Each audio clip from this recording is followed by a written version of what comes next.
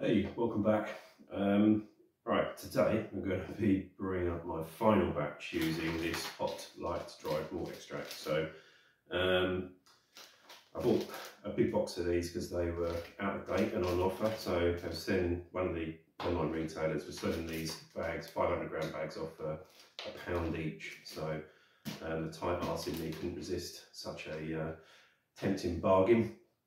So yeah, I bought a whole box of them, and I've been experimenting. So I've had mixed results. I say mixed results. So I've not had much success with them so far.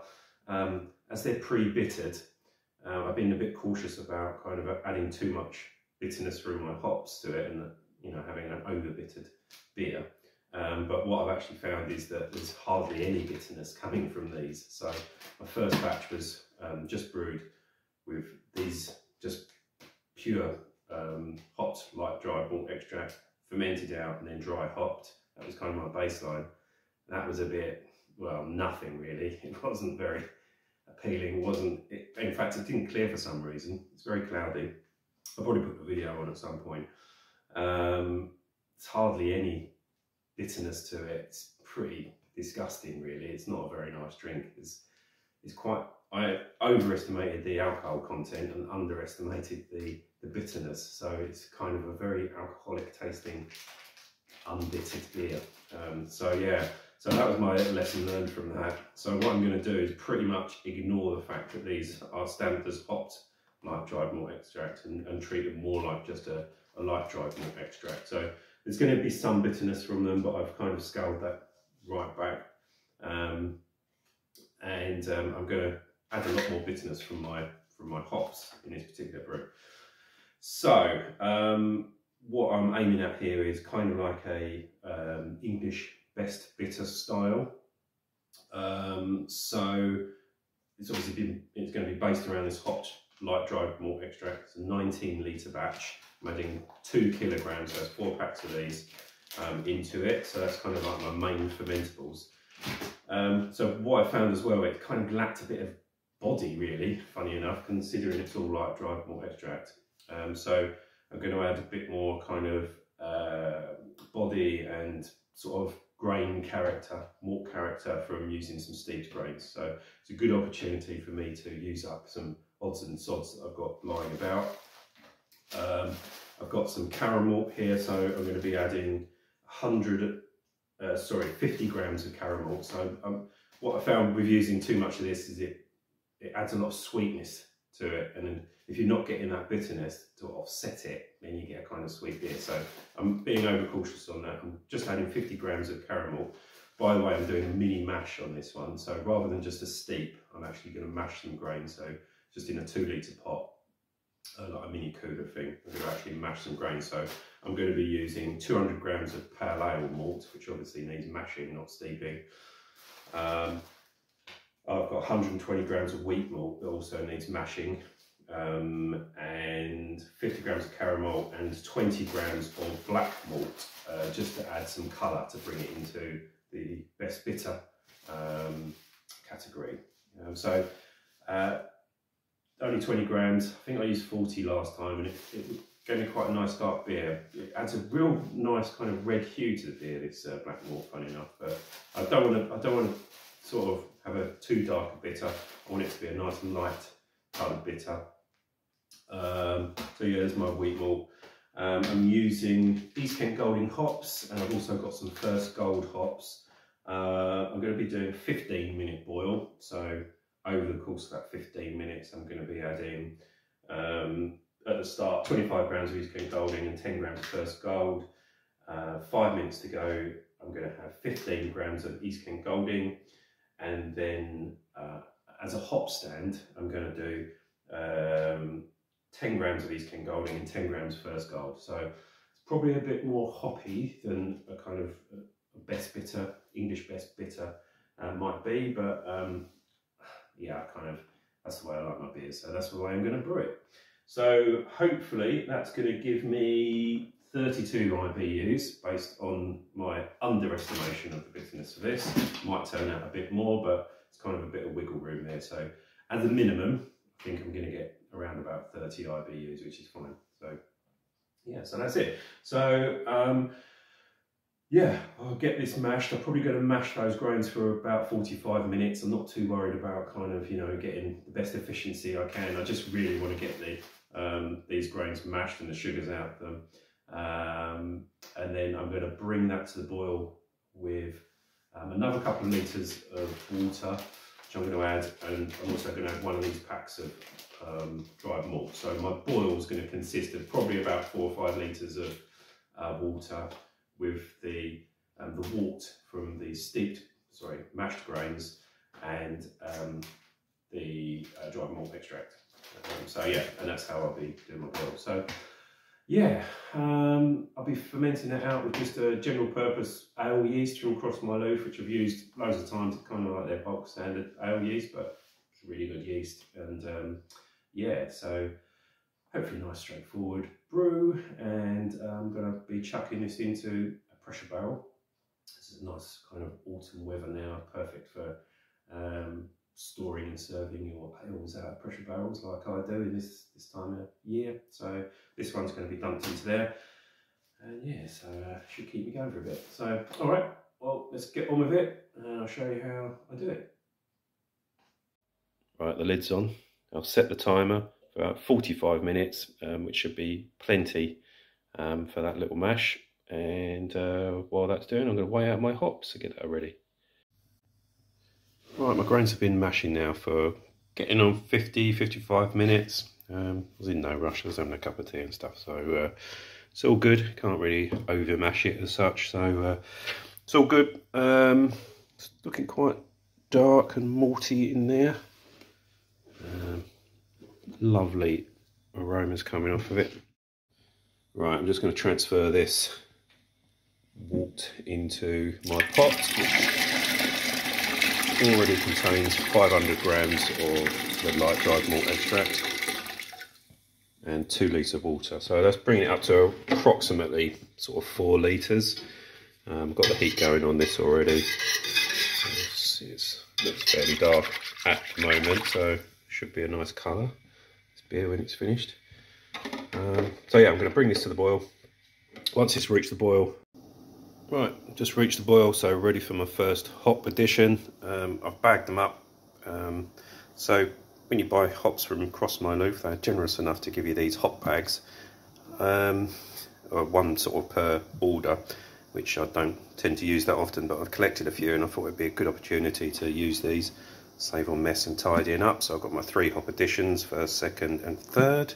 So I'm ready for my first one. Just going to drop this in and away we go.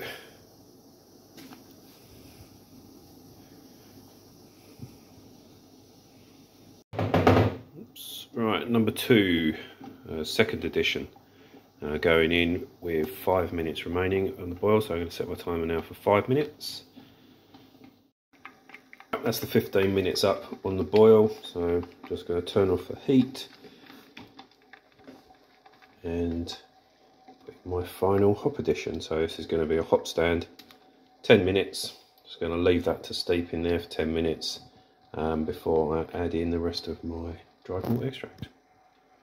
Right, I've transferred the wort to the fermenter, added the rest of my dried malt extract, topped it up to just over 19 litres, added some pure brew, Harris pure brew, and pitched the yeast. Luckily the temperature was 21 degrees after topping it up with cold water, so perfect pitching temperature. I'm going to chuck this in the firm fridge now, probably 19 degrees, and let it go for a couple of weeks probably. See you at the tasting. Welcome back, the tasting.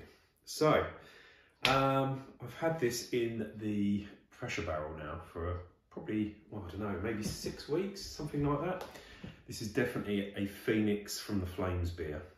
It was determined to escape from my pressure barrel. So I originally put it straight from the fermenter into the pressure barrel. It's one I haven't used for ages, and I think I remember why now. It's because last time I used it, it leaked.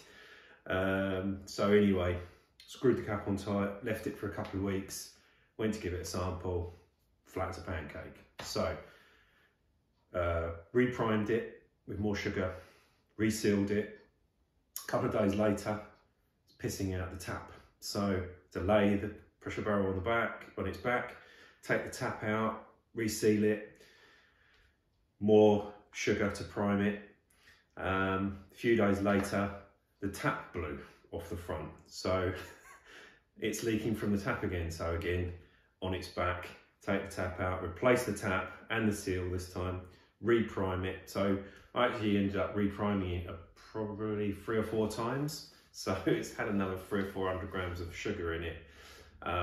So that obviously bumped up the ABV, but it is now well confined in the pressure barrel. So it's staying where it should be. It's in there just about. And so it took a little longer to actually condition than I was hoping for. But anyway, long story short, here it is. This has just come straight out of the pressure barrel. It's got quite a nice little sort of foamy head on the top, as you'd expect from the pressure barrel. And I do like beers served from the pressure barrel this time of year. I don't have the space to keep them cool during the summer, but I do like drinking them from the pressure barrel. Nice sort of spritzy carbonation, and it just feels like a nice cask beer when it's from there. So I thought this was perfect for serving out of that. It was supposed to be a kind of maybe an extra special bitter or something along those lines, or maybe an ordinary bitter, I don't know. So yeah, anyway, looking at it, I'd say it was about the same colour as sort of like a Timothy Taylor Landlord type bitter. So it's sort of quite a light bitter, but it's pretty much exactly what I was hoping for. So in terms of looks, I'd say spot on, exactly how I was hoping it came out. Sort of a nice head, as I say, as you'd expect from the pressure barrel. It's sort of holding on the top there, so it looks pretty good. So I'm pretty impressed. In terms of aroma, you can definitely sort of smell the caramel malts coming through. There's a nice hoppy sort of floral note from the East Kent Goldings, and maybe a bit of sort of orangey, marmalade-y aroma coming from the first gold hops, which is quite nice actually. So yeah, I'd say if you were served that in a pub, you'd be pretty pleased at this point, having just received it. So what does it actually taste like?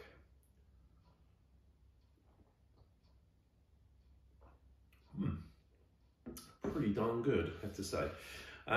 So it is a little bit caramelly, what you'd expect from having caramel malt in there. It tastes 100 times better than the last version of this beer that I did with the hopped light dried malt extract, and this time obviously I pretty much ignored the fact that it was hopped and just used it as light dried malt extract. It's a nice bitterness from it. You know, it's obviously subjective, but I would say that it tastes like a sort of a beer that was somewhere between 30 and 40 IBUs. So there's actually a very nice, pleasant bitterness coming from it. In terms of hop,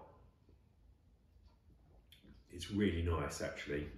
East Kent Goldings give it that nice sort of floral taste that you might expect from probably more sort of summery beers, but the first gold is pretty obvious in there. Didn't use too much. I can't remember exactly how much. I'll have to look back on the video, but I've used it before, and it's a bit of a bully. It's kind of elbowing the old East Kent Golding out of the way a bit and sort of pushing itself up the front there, but it's not unpleasant. It's quite nice actually. You get that nice sort of almost like burnt orange marmalade type flavour from it, which is quite pleasant. It goes well with the bitterness and the sort of malt profile that's coming through this.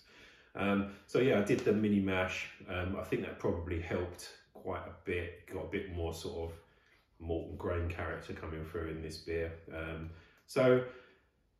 Yeah, I'd say this one is a success, much more so than the previous two versions I did with the hopped light dried malt extract. Probably wouldn't use it again, to be perfectly honest. It's a bit of a guessing game as to how much bitterness it's actually going to provide in the finished product. The guidance seems a bit off, to be perfectly honest. So I'd probably stick to the just a regular light dried malt extract next time I did it, but it was only £1, a pound for 500 grams of it on sale. So this beer's cost me pretty much next to nothing.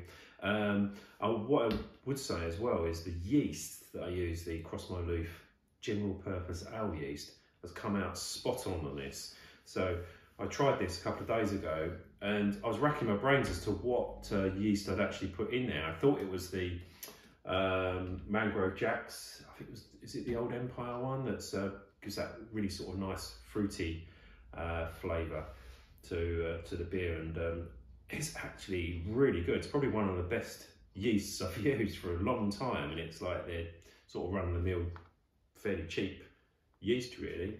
So definitely be using that again. I've used it previously a long time ago, but must have forgotten how good it was. So yeah, that's a definite plus point as well. So really happy with this, and I've got quite a few more pints lined up in my pressure barrel, which is nice. I'm not sure it will see its way through to Christmas. There's a few weeks ago, but I'm certainly going to be enjoying a few pints tonight. It's Friday night, so yeah. Cheers everyone.